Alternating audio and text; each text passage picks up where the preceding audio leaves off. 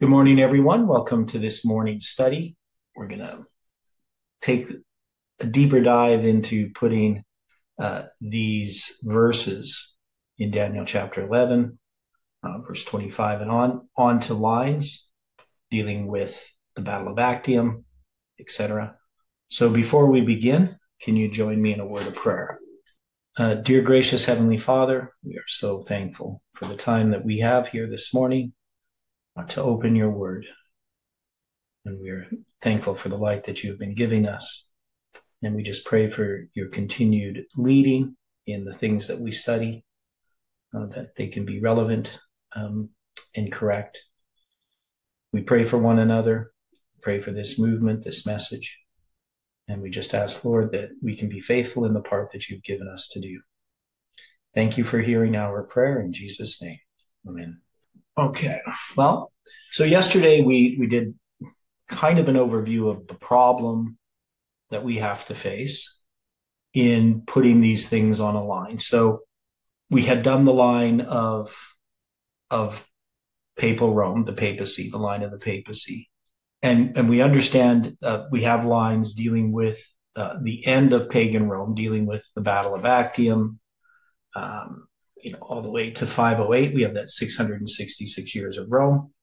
And we even looked at the present truth application of how we line up those lines with our history.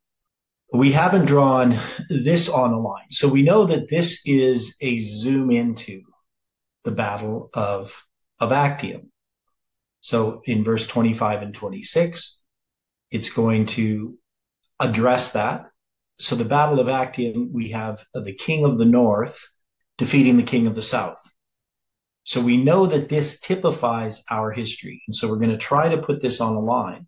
Now, verses 27 and 28 are a zoom into that history as well, right? So this goes back and looks at the alliance between Antony and Octavian, who later becomes Augustus. And that one's going to give us a reference. It's going to reference to the time appointed at the end of the prophetic periods. So it's going to reference us back to the time of the end, right? In Millerite history. So I haven't decided how this is going to look. And remember, everything that we do, we take these verses as the information that God has given us to place it on a line. So the first thing I think that I would like to do before I even draw the line itself is to look at the present truth application. And that might aid us a little bit to figure out, because if we can figure out, well, for instance, we know that the United States conquering the papacy is an application that we can put at 1989, USA and the papacy, stirs up his power against Egypt. So we know this is 1989. And we have that part already there.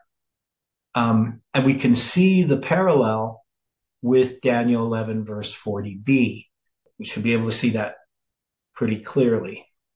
And then we have to look at a lot of the symbols that are here and decide how those symbols help us.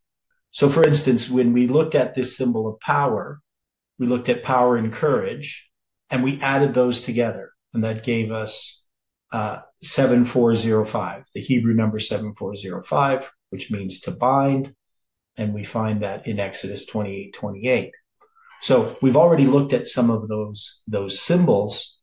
And the question is, how do we address those on our lines? Okay. So when it says, and he shall stir up, right? So that's going to be H5782 and his power and courage. We added those together. And those are going to be stirred up against the king of the south, right? So 5921 is a word we see all the time. King of the south, we've addressed that. With the great army, it's 1419. Army is 2428. I haven't added those together or anything. So this binding, so let's look at this word bind. So this in Exodus 28:28. Do we remember what the binding was? Anybody? What that was about? It's going to be about the ephod. Okay. So the ephod says in Exodus 28:28, and they shall bind the breastplate by the rings thereof unto the rings of the ephod with a lace of blue, that it may be above the curious girdle of the ephod, and that the breastplate be not loosed from the ephod. We add power and courage together, and we get this Hebrew number. I guess I should show you what I'm looking at. So this is Exodus 28:28. They shall bind the breastplate by the rings. That word bind is 7405. And so I get that number by adding power and courage together. And Exodus 28:28. So why would Exodus 28:28 be significant? 28 represents what? The 4 times. Yeah, 4 times 7, right? And it's doubled. So the doubling represents midnight in the midnight cry. And so that's why I said this verse was significant, in that we can take this word bind and we can go back to this verse. So, I mean, this may seem a little bit obscure in some ways to do this. Now, there is another place where it's also mentioned, and that's in Exodus 39:21. And it's just going to deal with the same thing. And they did bind the breastplate by his rings unto the rings of the ephod with the lace of blue, that it might be above. So the one, it says, they shall bind. This one, it says, they did bind. But if you look at the Hebrew numbers here, this is pretty much exactly word for word. So let me see, where is it? The only difference is it's going to add, as the Lord commanded Moses. So really it's the same words exactly. Ones they shall bind and they did bind. That's the only difference, is where they put it into a tense, right? So they changed the tenses. I'm just going to look at the Hebrew here, how different they are. I don't think there's any. Yeah, they're identical. So the tenses are just something added in English. So this verse is doubled, right? It's the only place we have this word bind, and it's in 2 different verses which are identical, except the one has, as the Lord commanded Moses, at the end. We know the breastplate, of course, the significance of that's going to be on the high priest, and this binding of the breastplate to the ephod. What is the purpose of this breastplate and ephod? It's also called the breastplate of judgment. You know that on the breastplate, I'm just going to read what it says here. They shall bind the breastplate of rings by the rings thereof unto the rings of the ephod with a lace of blue, that it may be above the curious girdle of the ephod, and that the breastplate be not loosed from the ephod. And Aaron shall bear the names of the children of Israel in the breastplate of judgment upon his heart, when he goeth in unto the holy place, for a memorial before the Lord continually. And thou shalt put in the breastplate of judgment the Urim and the Thummim, and they shall be upon Aaron's heart when he goeth in before the Lord. And Aaron shall bear the judgment of the children of Israel upon the heart before the Lord continually. So you have this ephod with the breastplate bound to it, and then you have the Urim and Thummim. And the Urim and Thummim, those are used for basically communicating with God. So there's lots of speculation people have about this breastplate and the Urim and Thummim. They mean lights and perfections, or manifestation in truth. And we also have in Leviticus 8:8. So we have another verse that's the direct doubling, like Exodus 28:28. And of course, 8 is an important symbol, especially the 2 8s. You put the breastplate upon him. Also, you put the breastplate, the Urim and Thummim. Where else do they mention these? If I can get 28:30. That's an interesting verse, but I want one that explains these in more detail. They describe this. I thought there's a place where it explains the Urim and Thummim more closely. I'll do it this way. Back here. Okay, so it must be. I don't understand. Anybody know where what I'm missing here? where it talks about how the Urim and Thummim work. Anybody know what that is? Where that is? I'm going to look at these verses here in Ezra. So Ezra 6:4, or 2, I don't know why I said 6:4. Ezra 2, verse 63.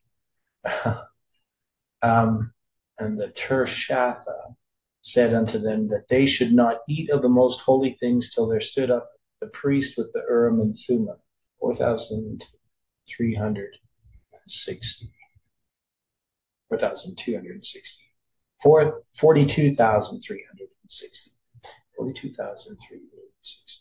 I'm sorry, I'm just thinking. Okay. So in this story here, we have this in Ezra, and we have a similar thing in Nehemiah. So these are going to be the exiles that return, that come with Zerubbabel.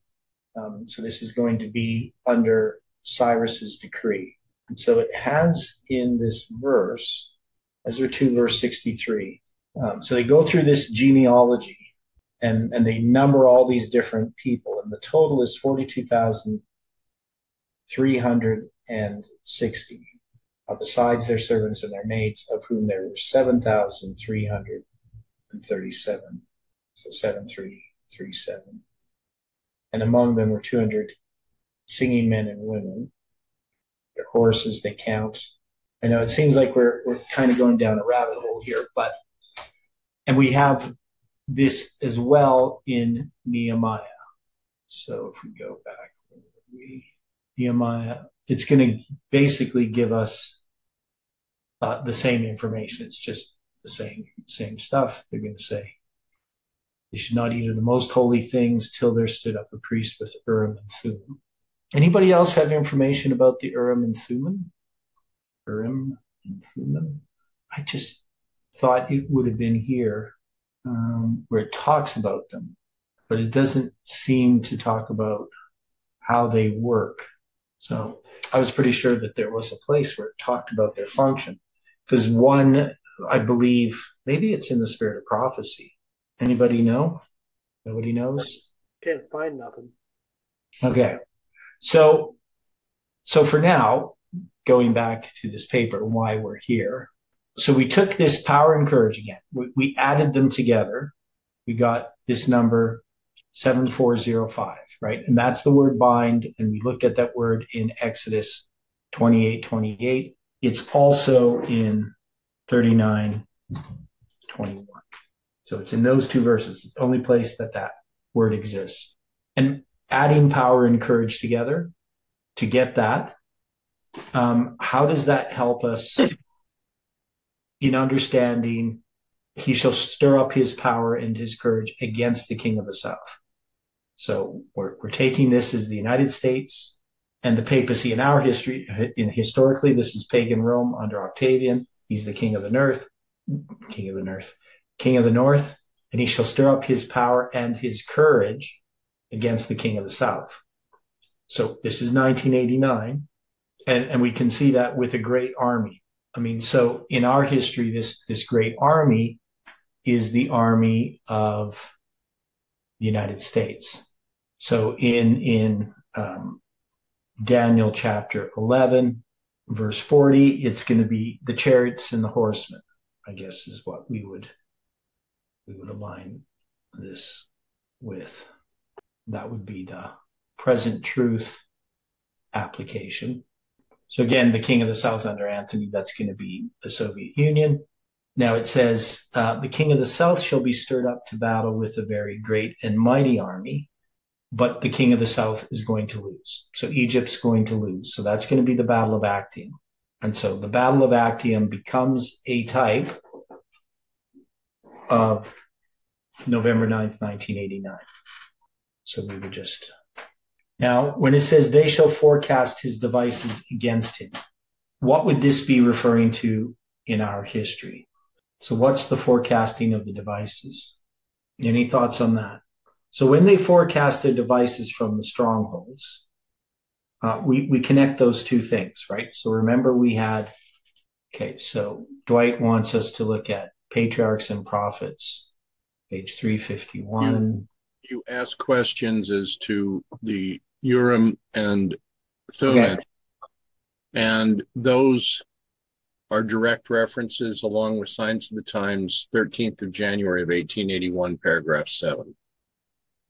Okay. Yeah, I'll look at the Signs of the Times one. It's eight. What did you say? Which year? Just a moment. 13 January 1881, paragraph 7. Yeah. So by the laying on of Moses' hands and a most impressive charge, Joshua was solemnly set apart as the leader of Israel. He was also admitted to a present share in the government as an evidence to the people that no jealousy stirred the heart of Moses at the thought that another was to take his place and lead Israel to the promised land. Moses instructed the people to respect Joshua and inspired them with confidence in him as the man divinely appointed as his successor. The word of the Lord came through Moses to the congregation. He shall stand before Eleazar the priest, who shall ask counsel for him after the judgment of Urim before the Lord. At his word they shall go out, and at his word they shall come in, both he and the children of Israel with him, even all the congregation. Okay, so there's that one. So, I mean, we know that this is seeking counsel of God. And the other ones in patriarchs and prophets. And those represent the totality of Mrs. White's direct comments. Okay. Yeah, it's just, I have a hard time finding pages with the way that I do it here. There's probably a way of doing it more easily. I have to go through the chapters and then click on them. Okay, so the first one, 351. Okay, that one I've found. It's describing his clothes. At the right and left of the breastplate were two large stones of great brilliancy. These are known as the Urim and the Thummim. By them the will of God was made known through the high priest. When questions were brought for the decision before the Lord, a halo of light encircling the precious stone at the right was a token of the divine consent or approval, while a cloud shadowing the stone at the left was an evidence of denial or disapprobation. Okay, so that's the statement I wanted. So that's probably where I got that. Sorry, I'm not talking. I'm thinking here, doing some stuff, just trying to figure this out. So when we look at this Urim and Thummim, so let's go here.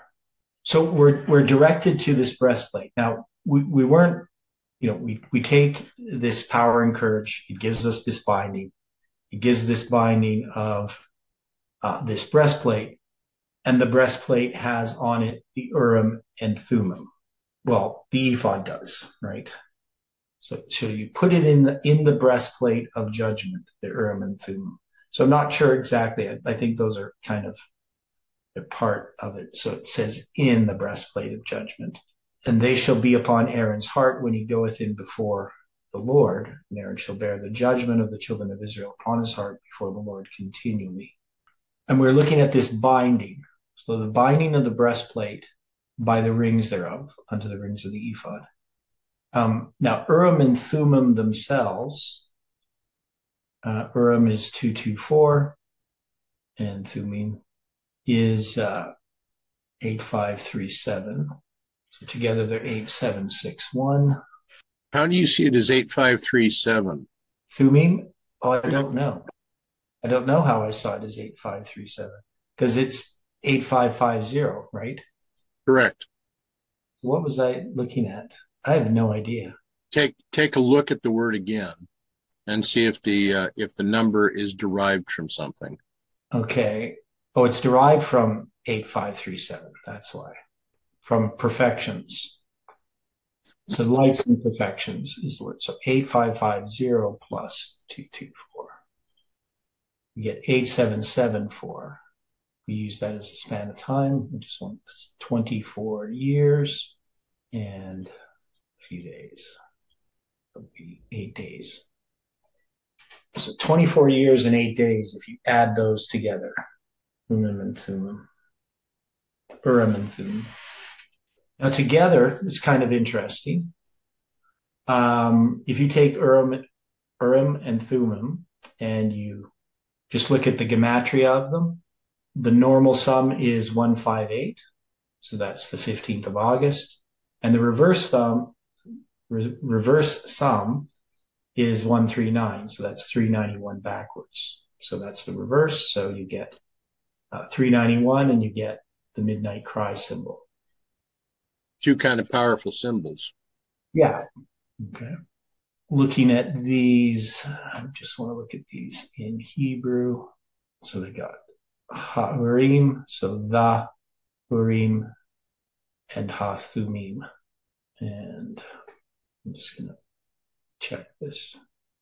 So that's, there it is in Hebrew.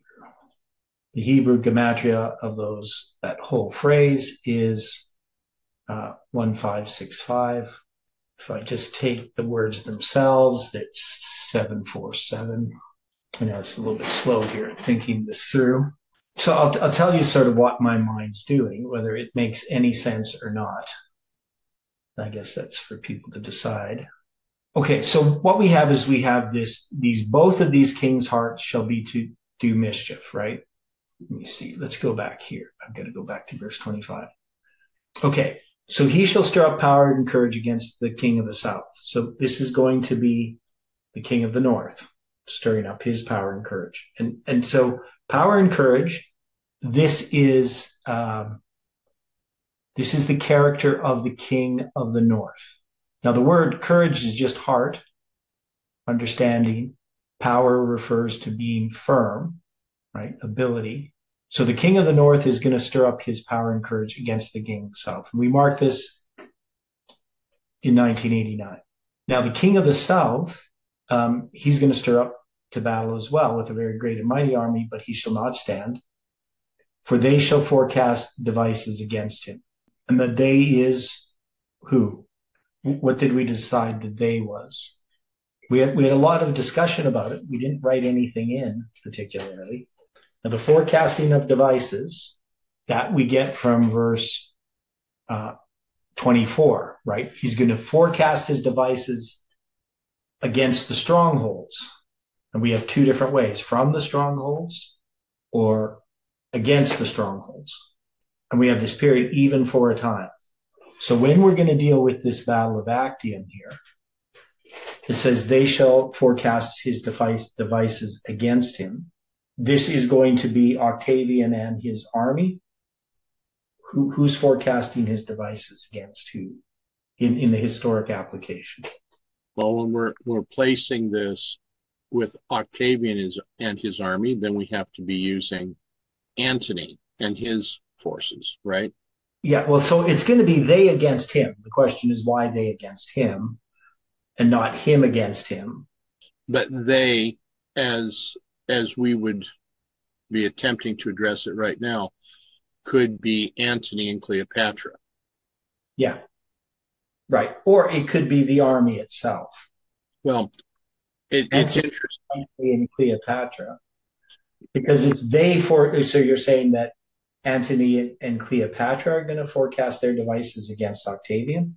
That would seem to make sense, especially with what we're applying on the historical application at that time. Yeah. Okay, but so what is the forecasting of the devices that happens from Rome? Because we know that they're going to forecast their devices even for a time, right? So we spent a lot of time there. Is it a different power forecasting its devices, or is it the same power? Well, here again, if we use, as we have in the past, the rule of first mention to try to more properly understand the devices, we would have to go back to Genesis 6:5. Yeah, which we did in our previous regarding, right? And so that's going to be, God saw the wickedness of man, that it was great, and every imagination of the thoughts of his heart was only evil continually, right? So we're going to have this word that's translated devices is here called thoughts, a contrivance that is concretely texture, machine, or abstractly intention, plan, right? So this is a plot. And so the idea here is that the men are plotting or planning, and generally in this evil sense. And it's going to be the thoughts of his heart, love, right? So the idea of the sound of the heart that it makes.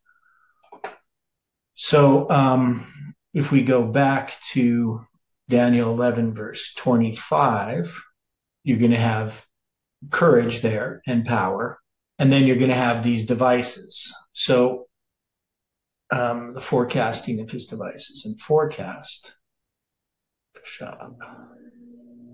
That means to fabricate or weave. So these are plans that are cunning, cunning plans against him. Now, I mean, I guess we could say that Antony and Cleopatra do some forecasting of devices against the king of the north. I guess that is possible. That one I never considered before.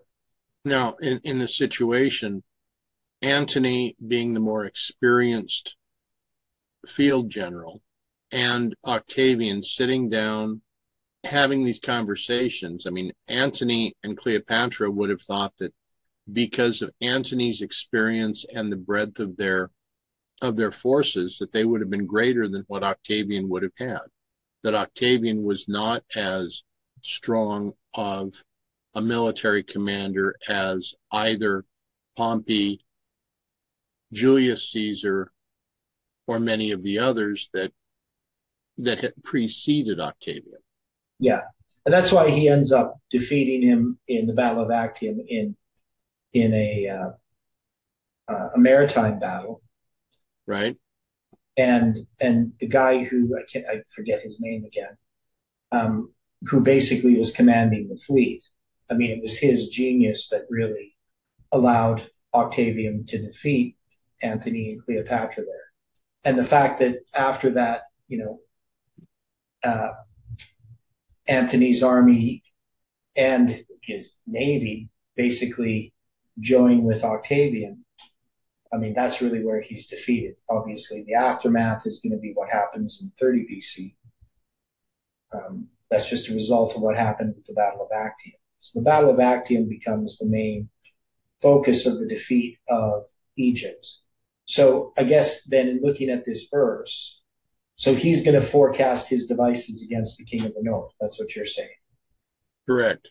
And then it says, they, Antony's army, that feed of the portion of the meat of the king's army, shall destroy him, and his, Octavian's army, shall overflow, and many shall fall down slain. So Antony's army and navy would be defeated. And so we looked at this whole thing about the grain. So the king of the south's army is dependent upon Egypt for grain. So we know that they're going to be the ones that are going to, in a sense, destroy him. Antony committing suicide August 1st, 30 BC in Egypt. And then we have this symbol of the Sunday law. Octavian's army shall overflow, and many shall fall down slain. So we have November. So we're trying to put this into our history. But we have all of these different clues, that we're looking at. We're trying to find these symbols and see how they apply. And we're trying to create a line here. Right? So the idea is that we can take this history and we should be able to see a line. I'm just going to go back here. There seems to be something that I know. So anyway, what this does is this brings us from 1989 to the Sunday law as a symbol, the overflowing. So verse 25 and 26 is a line. It doesn't give us a lot of detail. Okay, what if we applied this instead of to 1989, because we're zooming into another line. What if this is really addressing the history with Parminder's movement? So it's just a thought. That could be a very good thought. Expand. Yeah. So can we take Antony and Cleopatra as representing Parminder and Tess? Yes. Just as this power of the king of the south, and definitely when it comes to them forecasting their devices against him, well, then we have to look here at. So we have the king of the north. So the king of the south representing Parminder and Tess makes sense, right? Because of their philosophy. But now that means we're going to take Octavian and he's going to represent what? Just the conservative aspects within the movement? Is it going to be FFA itself? I would almost have to think it would be FFA. Okay. And they that feed of the portion of his meat shall destroy him, and his army shall overflow, and many shall fall down slain. So the problem is we have his army shall overflow, and many shall fall down slain. So there's something I'm not seeing. I'm not sure if I understand. I hate when I don't understand something. That's where I'm kind of stuck here. Okay, so what I'm thinking is we have this parallel between 1989, because it's November 9th, and 1989 and 2019, right? That's what we're looking at, just to be clear. So we're saying that, well, this represents 1989. That is, we understand that the Battle of Actium and the fall of Rome both are typifying what's going to happen at the end of the world, right? But not completely. That is, we don't take these literally. We understand there to be, it's a spiritual application. And that there's a difference between the fall of pagan Rome and what's going to happen at the end of the world. And what was the difference that we had between the fall of pagan Rome and at the end of the world? It had to do with the papacy. How did we describe that yesterday? Anybody remember? I can't remember how we described it. We had a way of explaining it. See if I can find this. Okay, so when we look through this, so the latter is the starts on November 9th, 1989. The former is going to address 1798, right? So we have the latter is representing the fall of Egypt. And we understand that in the fall of Egypt, when we look at what happens in 1798, we don't apply the literal king of the north and the literal king of the south, correct? So that's going to be the former. Did I say latter? So that's going to be the former, right? So it's not going to be as the former as the latter. We discussed that yesterday. And so the idea of the former is that it's not going to be the literal, right? It's going to be spiritual. So it's not going to be literal king of the north and literal king of the south. And when it comes to the latter, how did we describe that? We had a way that we explained it, which I thought made sense. Because in the latter, we have the ships of Kittim. They're going to cause the fall of Western Rome. So I keep asking the question. I'm just looking at the transcript. Right. Okay, so it had to do with the idea that the United States itself is going to be the one that is going to bring in the Sunday law in our history. So the papacy is behind what happens in our history, right? With the fall of the Soviet Union. But the United States is the one that is actually acting as the armies of Rome, right? And it's going to be the one that makes the image to the beast. That was what we did.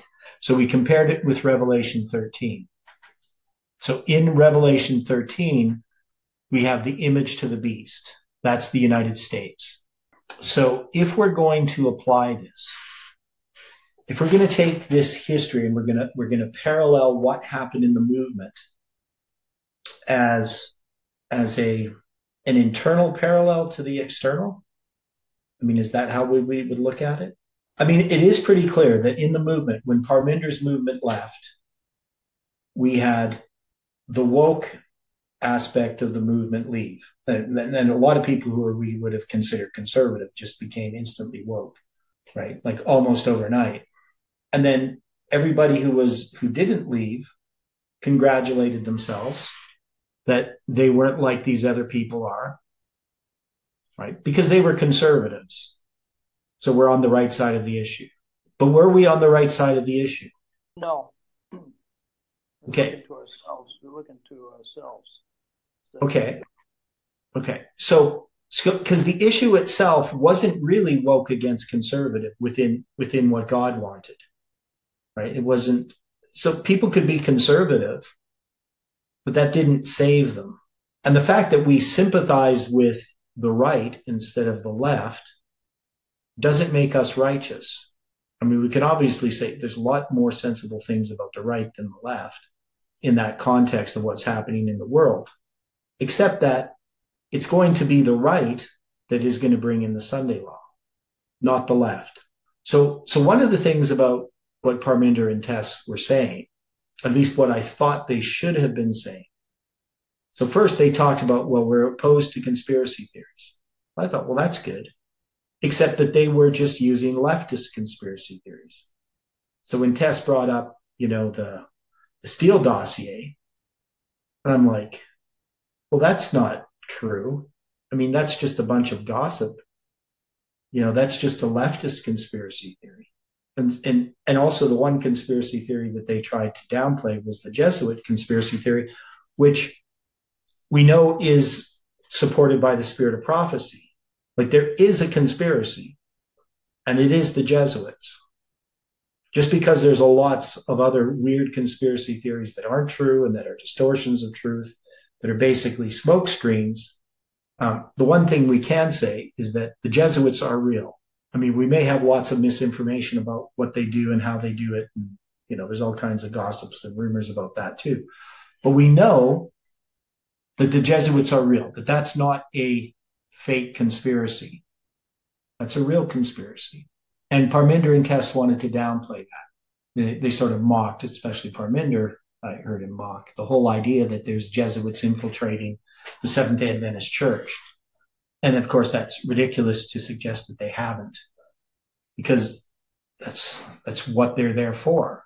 So now when we look at this and we try to parallel this, I mean, doesn't this give us the 777 days from November 9th, 2019 to December 25th, 2021? Because December 25th, 2021 is a symbol of the Sunday law. So can we see that this is addressing that history, that we could put this parallel to what happens in ancient history, that we can parallel it with what happens in our movement? And the question is, we have to decide, what is it that has happened in our movement? So we have this conflict between the King of the North and the King of the South in this movement. That is, between wokeism and conservatism, for just a simple way to put it. Is this a victory for God that Parminder's movement was defeated by FFA, and that on December 25th, 2021, the vast majority of this movement is going to reject the message that God gave? So can this simply just describe our 777 days as a zoom into internally of this battle? Does that make sense to people? It's possible. Okay, so possible. Yeah. Because we can look at the Sunday law as December 25th, 2021, and we can look at the King of the South and the King of the North having a battle as November 9th, 2019. So, I mean, it's not a lot of detail in here that we can apply, unless there's some of these symbols that come from these verses themselves. So some of the times this takes a little bit of work, because it's a bit of math. But if we look at verse 25 and 26, sometimes I just look at the lexical sum. So I look at the lexical sum of verse 25. That's going to be 93941. That's all the Hebrew numbers added together. And then for verse 26 is 39971. I know I was looking at this before, trying to figure this out. It's about a period of 257 years. The first verse 25. The other one's a period of 109.5 years. So I don't know how that would apply. Any other ideas of what we can do with these verses? Because you've got the power and the courage and the binding. So what is it that happens in this movement? What is November 9th, 2019 about? So what is it about? So Parminder and Tess set this date, November 9th, 2019. Prior to that date, they're going to have this rebellion. We call it the Rebellion of Baal Peor. and that's going to be August 29th, 2019. So they rebel. Jeff is going to awaken. He's going to speak against that rebellion on September 7th, 2019. And then on November 9th, 2019, and in between that time, he's going to say that their predictions are going to fail regarding Russia and the United States. So November 9th, 2019, we have this waymark. There's a meeting in Arkansas. I'm there. Stephen Odedilio are there on November 9th. I present the 273, dealing with the Mayan calendar. There isn't really much interest in that. Okay. So there's this close of probation for the false priest that happens. So what is the battle about? Can we tie the Urim and the Thummim into this as a symbol? And then they forecasting the devices against him. This would be the king of the south, that's Parminder and Tess, forecasting their devices against the king of the north. But, they that feed of the portion of his meat shall destroy him, and his army shall overflow. Many shall fall down slain. So the king of the south is going to be destroyed by its own army, and we're going to come to, and his army shall overflow. So this is the king of the north's army. This is the Sunday law, and many shall fall down slain. I don't know. I don't know if we can do that or not, that we can apply it to that history. There's definitely symbols that go from November 9th to the Sunday law, but I would need something more. Any other thoughts on what we can do with that? Because in some way, this has to, it should fall into place, right? So sometimes we have to look at things for a while before we see them. If we put this as 1989, as we have done, so let's go back there to our paper. We have to remember that the reason that this is given is it's going to talk about forecasting their devices against or from the fortresses, even for a time, right? And so one of those starting points of the times is that 360 years that begins with the Battle of Actium. So it's going to give us the Battle of Actium. And the Battle of Actium later is going to be called the former, right? Shall not be as the former or as the late, and it shall not be as the latter, right? So this is going to be the former, the Battle of Actium.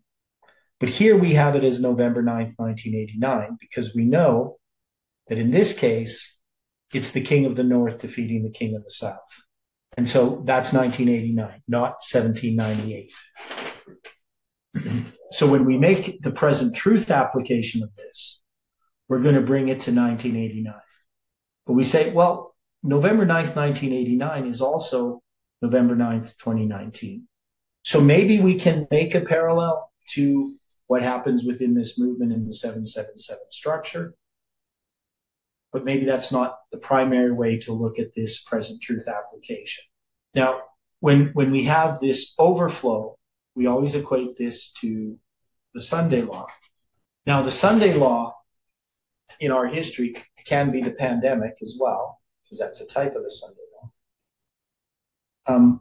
But here I just generally have taken this as the Sunday law itself, that when Octavian's army overflows, that's typifying the Sunday law. And so we can say this goes from November 9th, 1989 to the Sunday law. Now, the Sunday law itself, we know that the Sunday laws can also equal 9/11.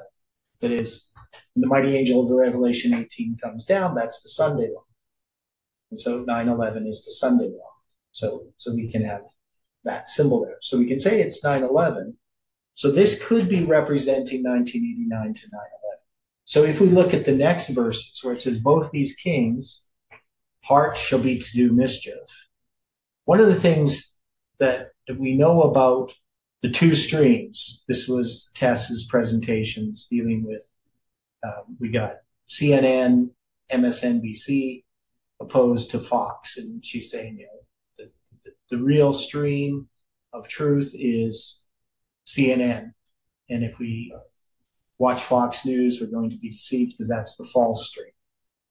Now, Jeff argued, well, both streams are false. That wasn't well received by Parminder and Tess, because Parminder and Tess are woke. They want to follow the government media. So when we can see that both of these kings' hearts shall be to do mischief, I mean, both sides of this, the king of the north and the king of the south, are both seeking for control.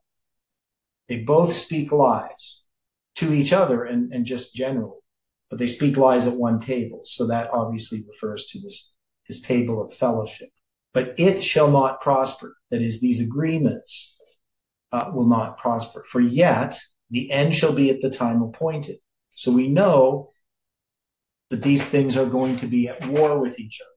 Then shall the king of the north return to his own land with great riches. Now, when Swearingen does this, he tries to say, well, this is Octavian. But we know that this is actually referring to later, because, or not Octavian.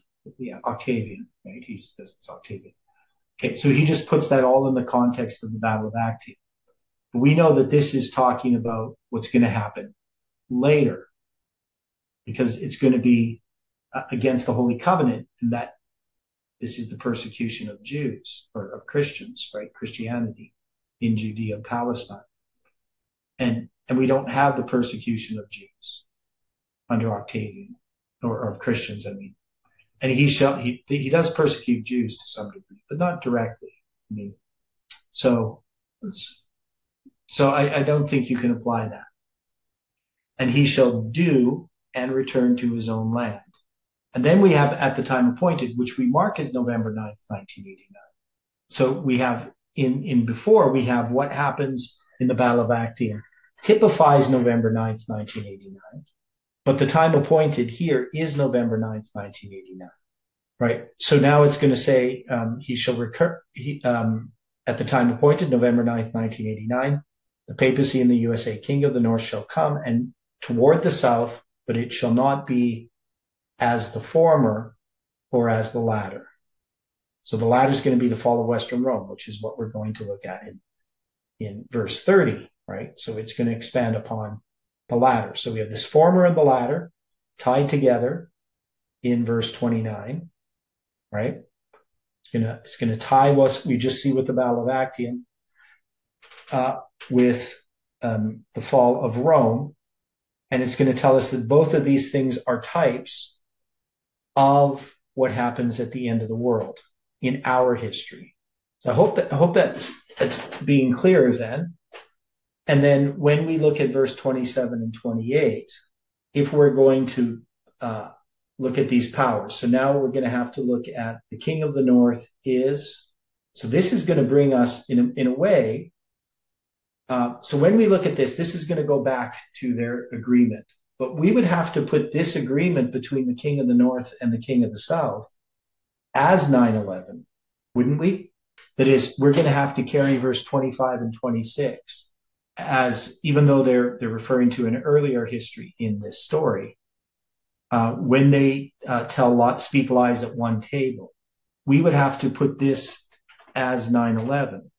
So even though this goes back and tells of another history, this history now is going to be from 9/11 to the Sunday Law, where the other one was from 1989 to the Sunday Law, which in that case was 9/11. This now is a zoom into this, and it's going to bring us from 9/11 to the Sunday Law. Does that make sense? So at the end, and so when it says, for yet the end shall be at the time appointed, the time appointed here, which is the end of the prophetic periods in the historical application, would have to be the Sunday Law in our history. Then it says, then shall he, the king of the north, return into his land with great riches, and his, in that case it was pagan Rome's heart, shall be against the Holy Covenant. But here it's going to be papal Rome's, okay, in the present truth application. And here the Holy Covenant, well, we could say Christianity, Judea, Palestine, but we could actually say also the Sabbath. And when it says, and he shall do and return to his own land, how would that, what is this applying to? Like historically? I mean, we have Rome, his own land is Rome there in this history. So this is pagan Rome persecuting God's people. We're going to put the destruction of Jerusalem, the persecution of Christians, right? All of those things that pagan Rome does. And he shall do and return to his own land. So what are we going to do with that? I know there's a lot of thinking here. I end up, thinking out loud. There seems to have been some fairly wide-ranging thoughts on a bunch of different subjects that we're trying to bring together. Yeah, I know. Me too. Well, I mean, I've spent a lot of time thinking about this, but I'm not. Okay, so return to his own land. There's so many ideas here. So this word do, it's such a common word, right? It's first mentioned in, as the word made, right? In Genesis 1 verse 7, when God made everything, right? So, but it's kind of interesting that it's okay, so when we look at the different ways in which it's translated, so the first time that it shows up as the word do, which is the most common, it's going to show up here. I'll show you what I'm looking at. Okay, so the first time we have it, this word asa, it's translated as do 612 times. So what do we see there? 612 as a symbol. The digits of 126. Yeah, the digits of 126 or 216, which is 6 times 6 times 6 if you did it backwards, right? It's 216. You also have it in Genesis 16:6. So what's 166 represent? Represents FFA, right? Because the 6 is, F is a 6 and A is a 1. So it's just FFA backwards. And it's also Genesis 8:15 or 18:5, pardon me, which has the digits of 8:15, right? August 15th. Okay. Now the next way that it's translated is made. That's Genesis 1 verse 7. And the second one is Genesis 1:16. So you got that sort of reverse of FFA. That's AAF. Okay. Now the word done is another way it's translated. I don't see anything significant there in its first mention of that translation.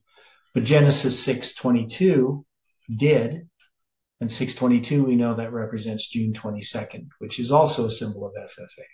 And then make is Genesis 1:26. So we definitely have there the 1:26 symbol. And we have things connected with FFA that are 1:26, such as the declaration on December 6th.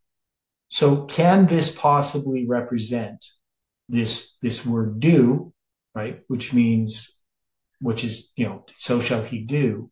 Is this representing FFA as being the king of the north in this context, being Rome, paralleling it? I mean, I know that's really a stretch because we're kind of mixing different symbols together, and we're not looking at FFA now. We're looking at the papacy, but we have connections with FFA, and all that I'm saying about that, and I'm not trying to say this in sort of like a derogatory way. I'm not trying to, but one of the problems that I've had, many people have had, is the way in which FFA is operated. That is, I know Jeff made a lot about people saying, that he's exercising kingly power. And I don't believe that Jeff personally was, like in a direct way. That is, he didn't think he was exercising kingly power. But definitely, he was exercising power that was based upon misinformation. That is, rumors and gossip about people. And he has stated in a study recently, I guess 2 times in the study, one at the beginning and one at the end, is that we should block people who aren't in support of this message. And I think he's talking about during the study online, the Zoom study, that, we don't want to have people here who aren't fully supportive of what Jeff is teaching. That falls in the same line as Parminder and Tess. Yeah, well, and the papacy, right? Yeah, papacy, yeah. So all I'm saying here is that this word that's do 6213, whether we apply it here in this verse specifically, because this word occurs lots of times in Daniel chapter 11, right? So just translated as do in Daniel chapter 11, it shows up in verse 3, verse 16 and 17, verse 24, verse 28, verse 30, verse 32, verse 36, verse 39, right? So I'm not saying here that we're going to apply do in this context to FFA at the end of the world. I'm just saying that FFA has a parallel to this. This idea, so and he shall do, in this context of Daniel chapter 11, is referring to a characteristic that is a papal characteristic. And that characteristic is manifested not just in FFA, but even in ourselves. And it's something that has to be addressed, right? So this has to do with the actions of man. And this is because our heart is against the Holy Covenant. Man's heart is deceitfully wicked. I know that in my flesh dwells no good thing. Our sinful nature is enmity against God. It's not subject to the law of God, neither can indeed can be, right? That in this whole history, in what this movement has, what we're looking at in this history, God isn't just showing us the history of nations. He's showing us ourselves. We can look back at all of these events, all of these lines, and what we know is that they actually are representing. I didn't do this here, so it wasn't actually showing you what I was doing. Right? So were all these verses here. So there's the 612 with the FFA backwards, 16:6, the 116, and the did 622, and then the make 126. So when I look at these verses and we look at what has happened in the past, we know that it typifies what's happening in the present. But it comes down also to really a personal level. You know, the one thing, the mistake that people made when Parminder and Tess's movement rebelled is that people congratulated themselves that they didn't rebel. But did we rebel? Are we in rebellion against God? Yeah, well, it was. Well, especially rebelled in some degree. Yeah, and especially if we're looking at other people as rebellious and saying, well, I'm thankful I'm not like they are, right? Right. So, I mean, so that spirit has to change. God has to change our hearts so that we don't exalt in other people's failures as if that means that we have succeeded, right? Somehow, human nature is, if somebody we don't like fails, we consider that our own success. And of course, there's nothing to do with us at all. We have our own failures. And this has just been the problem in this movement. This has been the problem everywhere people are, is that we have not recognized our true spiritual condition. So we definitely can bring this down to a personal level. And I don't think that we should ignore that. But here, verse 25 to 28, it's going to be addressing this defeat of the king of the south by the king of the north. But there's no difference. It's in both these kings' hearts to do mischief. They speak lies at one table. Now, this table here is not like a tablet, you know, like make it plain upon tables. This is a word that means it's like a table of fellowship, like a king's table, or king's table for private use or sacred uses, or kings. So you got kings, right?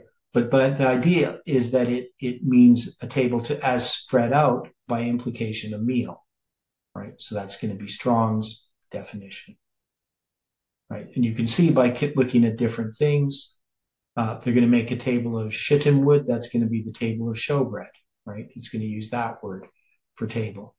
Talks about the table of showbread there. Second Chronicles, Ezekiel. It's going to be talking about the table of showbread. Mostly, it looks like in Isaiah 21:5, it's going to use it more as a table for eating.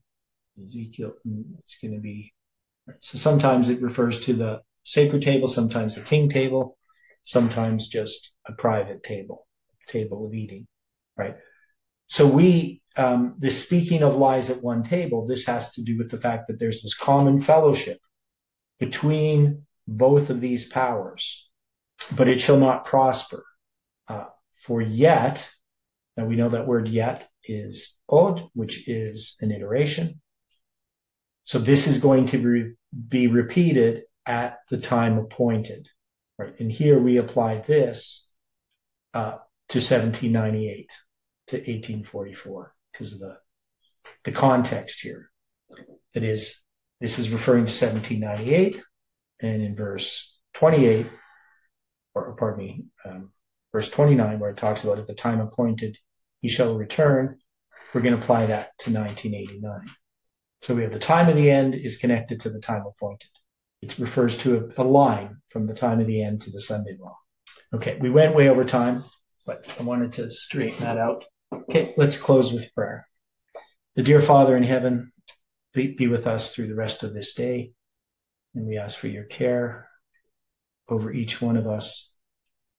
Bring us together again to study your word and to sort through these things. Help us in our personal study to see clearly. Bless each one. May your angels watch over them, we pray and ask in Jesus' name. Amen.